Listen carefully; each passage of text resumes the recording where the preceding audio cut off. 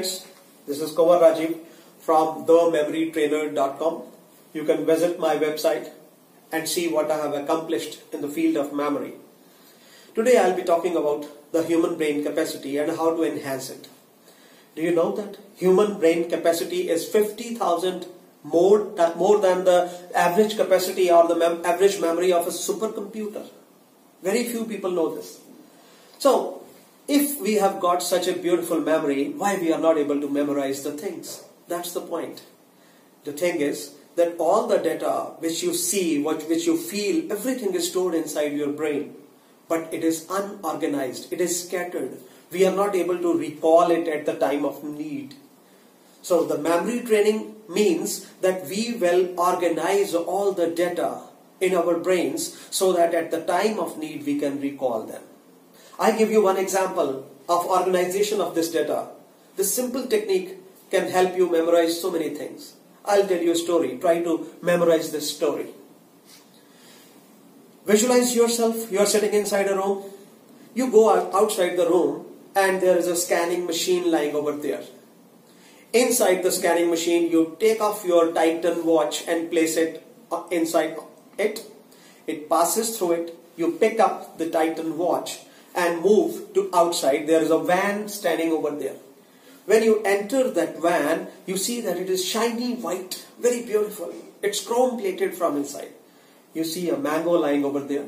You pick up the mango and you immediately come to know it's not a natural mango. It is made up of iron. You place it backwards. Immediately a cobra comes out.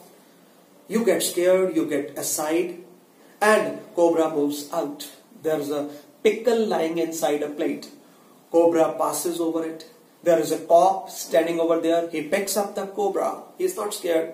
And he puts the cobra inside the hole of a sink. I repeat the story. First of all, there is a scanning machine, then Titan watch is placed, and then you go to the van. It is chrome plated from inside. Then you see a mango. Mango is made up of iron. And then you see there's a cobra coming out. It passes through the pickle and there is a cop standing, and finally it goes into the sink. How easy it is to memorize this story. I think everybody who is watching this video, he might have memorized this story. But do you know that by memorizing the story, you have memorized the 10 periodic table elements from atomic number 21 to 30. It's so easy. How?